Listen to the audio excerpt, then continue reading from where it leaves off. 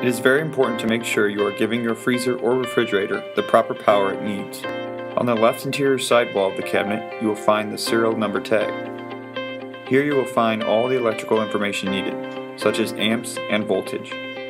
Always be sure to use a dedicated outlet, and never use extension cords, as it could cause improper electrical supply to the cabinet and possibly void the warranty. For additional assistance or questions, please contact True's Technical Service Department at 1-800-325-6152.